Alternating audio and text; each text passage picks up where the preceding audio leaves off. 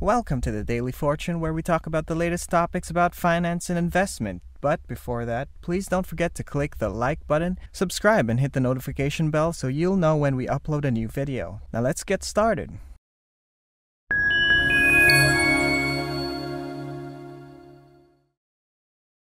Behold as we introduce the king of short selling, Michael Burry. There are some significant economic events that he was able to predict, such as the dot-com bubble, 2008 recession, and is now expecting the biggest market crash in U.S. history. Burry gave a warning regarding to a wide array of things that may point directly to the aggressive sloping down of the economy. But what I'm going to show you is not merely in regards to the market crash, but a more profound and in-depth discussion of China's situation and numerous indicators. This video is not made for the purpose of frightening anyone, but to give valuable information to get everyone equipped and be cautious of the pressing problems and risks ahead of us. Burry is a smart financial handler and always puts his money where his mouth is. And by doing so, he usually gets a large sum of money in return. Between 2000 to 2008, Burry had a mean return of 22% on an annual basis, which is, as a matter of fact, comparable to the world's most prominent investors. However, we can't bluntly say that Burry is always aware and keen on when the market would come crashing down. Identifying market crashes is absolutely hard, and Burry, unfortunately, is not used to that kind of difficulty. One of Burry's investors said that a classic Burry trade would dramatically go up by 10 times in value, but would first go down in half. This kind of pattern may be taking place again. For the 2002 recession, Michael was early on it, and this time he may be early again. Burry gave a warning of a probable market crash down in December of 2020, so he may be a bit off to his moments and not that accurate. However, Michael Burry has always been correct on the latter part, and there's a great chance of him being correct again this time. Burry recently shared an article consisting of 53 pages discussing the micro and macro elasticity of markets and the intuitive thoughts that lead to the given approximator. Confusions may rise to the terms of words that I just mentioned. Unless you're a market expert, the report may look and sound really complex, but it all just means very basic things. For instance, an investor may sell $1 of bonds and buy another one stock. The question would be how this affects the overall valuation of the bond and stock market. A simple model may say that the bond market would decrease by $1 and the stock market would go up by the same amount. However, this does not happen in real scenarios. With the utilization of diverse calculations, researchers have found out that $1 of investment in the stock market will actually lead to an increase by $5 in the market. This occurs because when people purchase stocks, it complements the mutual funds to purchase stocks as well. For instance, let's assume that a person invested at least $10 in the stock market, which results in a $10 increase. This makes the mutual fund invest $10 in stocks as well, because it would lead to a total of a $20 increase since mutual fund invested $10 in the stock. Prices would likewise grow to $10. There's more to it because that $20 increase would force a separate $10 investment of mutual funds, bringing the total to up to $30. A mathematical model used in this research report said that every $10 invested in the stock market would result in the growth of the total market by 50. However, this ratio may not always be observed and is dynamic. Burry made tweets saying that if $5 of incremental market share results from $1 added to stocks, and 90% of millennials, aka future wealth owners, are in passive market vehicles, that 5-to-1 ratio will get much sillier in time.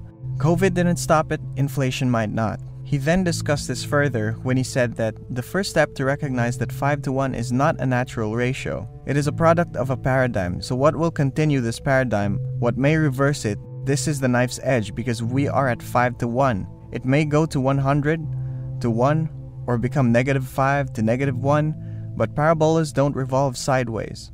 Market valuations being high are easily affected with a small negative event, which could trigger an immediate market crash. Market crash cannot be identified by just a random person, but just a single instance of crash could lead to a complete downfall. Michael thinks that we are in an identical situation as to the dot-com bubble because he saw that the dynamics of the price 15 years before the 21st century came in was extremely correlated. He added on his tweet that 94% correlation between the Nasdaq 100 and the 15 years to 2000. the SP 500 shows 95. This is a direct implication of the relationship that we are at a particular variation like the dot-com bubble. A lot of people are aware that valuations are currently being elevated. The PDE of the S&P is dramatically soaring. Actually, the buffer indicator has been in its highest state compared to what it has reached before. This is the same situation with the margin debts or the loans utilized to purchase stocks. These scenarios are indicating that the market is in a severe fragile state wherein a single negative event could lead to heavily complex situations or, in the worst case scenario, the biggest crash of all time. And such an event could lead to the ruin of the Evergrande. Now let's tackle facts about the Evergrande. It is a real estate company based in China, owning 1,300 real estate projects in approximately 280 cities in China. This may sound really marvelous at first glance, but Evergrande also has the largest debts among all real estate developers in the world. The company has debts worth of $300 billion, and due to the failure of paying the interest that reached $35.9 million, it still has a repayment worth of $83.5 million remaining. However, Evergrande's management team has decided to pay investors with actual real estate properties to somehow settle their debts. So how related is this, and how does it matter in a way?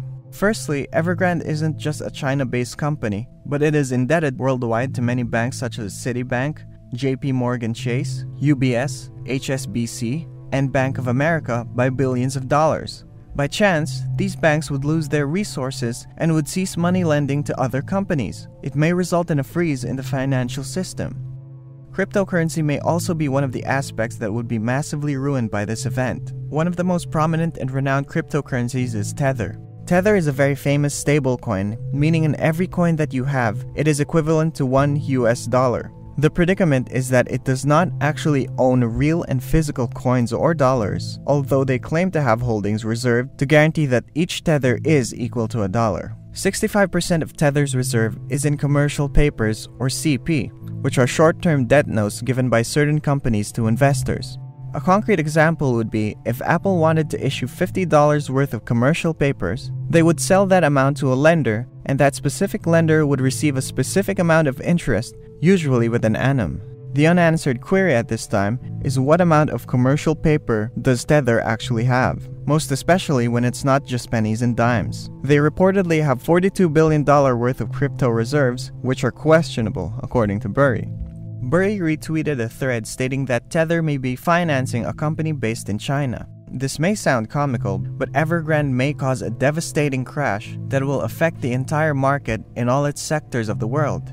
By now, everyone knows about the Tether reserves. Notably, they claim 50 of their reserves, commercial paper. Many, including myself, assumed the CP was just some sort of loan between Tether and the exchanges, but it's notable that Tether has emphatically denied this. Tether's legal game is to say positive true things while not revealing the bad true things, so the D post a CNBC interview yesterday was incredible, categorically affirming that the CP is real AA rated. International CP are refusing several direct questions on whether it's Chinese, Burley stated in a tweet. Every commercial paper usually has ratings from A to C, AAA as the lowest risk and C being the highest risk. Tether is deemed to have a AA classification of commercial papers, which doesn't seem to be risky. However, Tether may be basing it from the debtor's affiliate and not the debtor himself. An article has defined how commercial papers are utilized by the Chinese as legal alibi to acquire budget sources for the fact that commercial papers do not have to be reported in financial statements. However, it doesn't appear that this is the practice anymore. Chinese regulators are now mandating to give reports regarding their monthly CP. The article from Reuters also explained that Evergrande Bank is under investigation for illegally obtaining loans up to $20 billion. Clues are lurking that Tether was the one that lent the $20 billion to Evergrande, because no highly respected companies would borrow from Tether, and if there were any, they would not borrow money that large of an amount except if it became highly necessary or was an emergency. Another clue points to Tether that when the Chinese bank was investigated, a credible and trusted credit analyzer mentioned that it could be posing credit market risks. This was posted around the same time that the Boston Fed president stated that stablecoins are giving off great risks. They directly mentioned that Tether might be perpetrating the collapse of credit.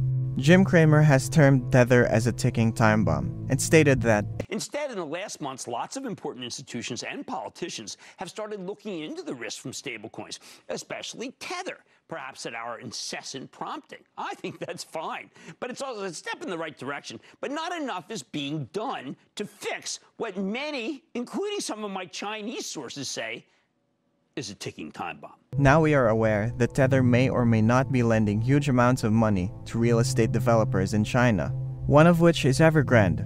But how does it affect us in a direct manner?